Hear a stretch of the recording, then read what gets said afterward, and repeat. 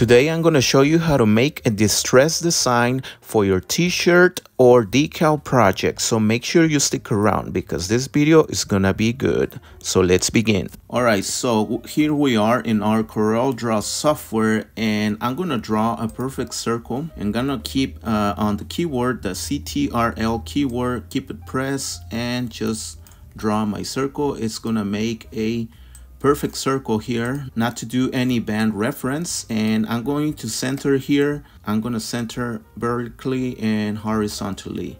So now I'm going to make this a little more thinner, but then I'm going to trim and I'm going to do a smaller circle. Probably I'm going to make it bigger, so that way I'm not going to make it perfectly as it was made, but I just want to give you the whole theme of how we made our logo, and I think that's gonna be okay. Now I'm probably gonna make this bigger, center. Now let's add some color, and now we're gonna add all the letters that we have in our design. Something's missing here, and I think that's it. And I'm gonna do the same thing on this side. Just drag it here, copy here, and I'm gonna click shift on my keyboard and press the letter E to align it, and I'm gonna weld and turn this black too. All right, now it's taking shape. Now the next step is going to be, of course, our beautiful initials here, RDI, and then I'm gonna use a thicker font. I'm gonna use the impact font, and I'm probably gonna do the same for the top side, and I'm gonna center this with the circle. All right, now it's taking shape. Now what we're going to do is draw another circle here. Again, keep it pressed, the CTRL button on your keyboard to draw a perfect circle. It doesn't have to be perfectly, but at least now we know how big is this circle right here. Now the next step will be to do RDI decals, and then I'm going to do the same font, and then I'm going to center, I'm going to do the fit text to path. Just go where it says text, click, and then you're gonna see this fit text to path, and click it. You're just gonna do this until you're sure that it's curved perfectly. And now I'm going to break this text apart from the circle. Now what we're gonna do on the bottom is do YouTube, and what I'm gonna do here, because I know usually this side here it's gonna take more space, so I like to do a space in between. Of course, the same font. We're gonna stretch this, and actually YouTube, it's one word. I forgot about that. All right, now I'm gonna make this smaller because we don't want this to be super big, and we're gonna do the same thing. Oh, I'm sorry, I forgot one thing.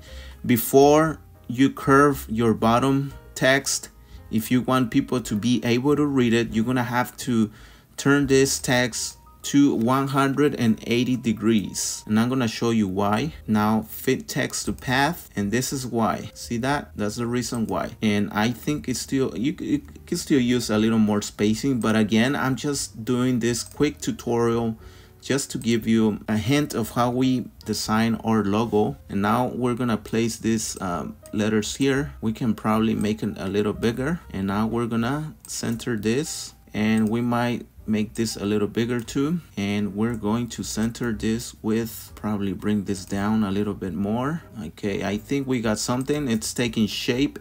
Again, this is just to show you the basics of how we made our design, and the main thing is the distress. So now I'm gonna weld the entire design, and it is now a solid design here. Now how do we add the distress effect on our design? Well, if you are using CorelDraw, the way I do it is either I can draw a lot of circles, or I can go on Google and find like a paint stained effect and just vectorize it, or convert it to a PNG and just trim that entire logo. But just to avoid any copyrights, you don't want to risk it, just you can do that here It's not gonna be perfectly, but just you know, do a lot of little tiny circles, and they don't have to be perfectly all of it. And I'm gonna show you how to do it one by one, so they're not entirely the same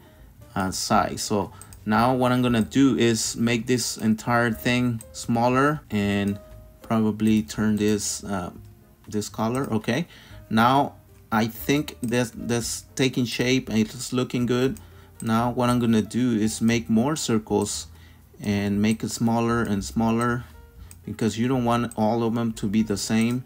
It's supposed to be like a paint stain effect. Now I'm gonna do this smaller too and make it weld. And now I can finally do the copies here and there. You can probably stretch it if you don't want it all alike, and do mirror, so that way it's not the same thing and the same design, and you just can make a lot of copies and everywhere, anywhere, and you can keep making it small and stretch like this. Okay, now it's taking shape.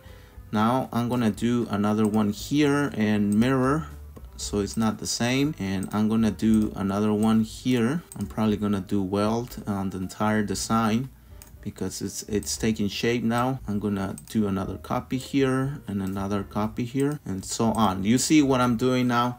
I think I can make this smaller, but you gotta keep in mind that if you are doing this with a printer, then I think you can make it smaller than this. But if you are doing this like with a vinyl cutter, you want to keep in mind that you are going to weed out every single detail. It's not the same when you do it with a printer or when you do it with a vinyl cutter. I mean, I don't have to tell you, if you are in the business, you are related to this process. Now I can probably make this stains a little bit smaller because they look a little too big still. I can probably make it, compress it here. Okay, I think that looks good. I just want you to notice and look at the idea that I'm showing you here. I think you get the idea. You can make it smaller. It's all up to you. I'm just showing you how I did it and how you can do it. You can make different stains. Like I said, there's many ways that you can do it. This is the best way for me to do it, but just keep in mind that you are going to weed out every single detail. And now you see what I did. All right, now this is the result, and it is a close one to what we did with our design. And to be honest, I had to wait for like 3 minutes because the computer froze, so I had to remake the design. But I just wanted to give you and show you how you can make a distress design. You can draw a lot of little circles, make it smaller. Just make sure you don't have a lot of pages open like I do, so that way your computer doesn't freeze or takes longer to do the process. So yeah, thank you guys so much. If you like this video, make sure you give us a like, subscribe. I will see you guys again on the next episode. Thank you.